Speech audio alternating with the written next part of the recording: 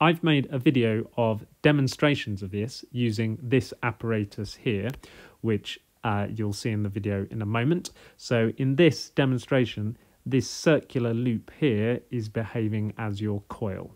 So I'll let you watch the video that I made in school of the demonstration and see if you can apply the ideas that we just saw to explain what you observe.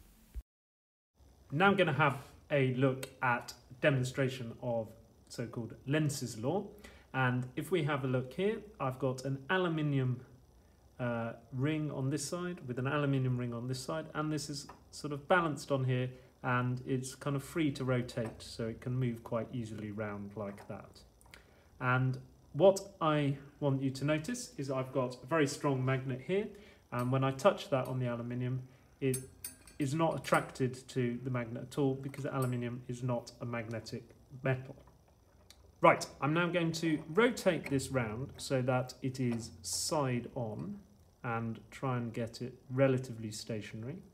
And I'm now going to move the magnet, which I've put inside a pot so it's easier for me to hold. I'm going to move it rapidly towards the ring but without hitting it. And if I do that, hopefully you can see that the ring moves away. And if I now move the magnet rapidly away, hopefully you can see that the ring moves towards. So let's try that again. When I move the magnet towards the ring rapidly, the ring moved away. And if I move the magnet rapidly away, then the ring moves towards.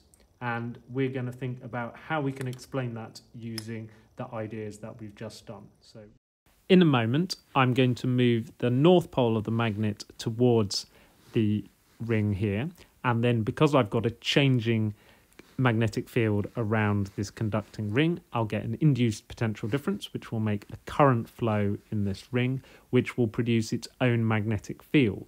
And since I must be doing work, the magnetic field produced by the current flowing round this ring must be a north pole nearest to where the magnet is. So if I do that in a different colour, that will make a north pole here, which should mean that the ring is repelled by the magnet and the ring should move away. So let's see if that happens.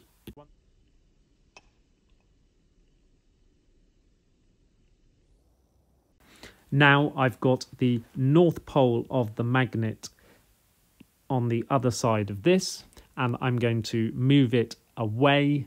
Therefore, the magnetic field around the conducting ring is going to change, so I'll get an induced potential difference, which will make a current flow.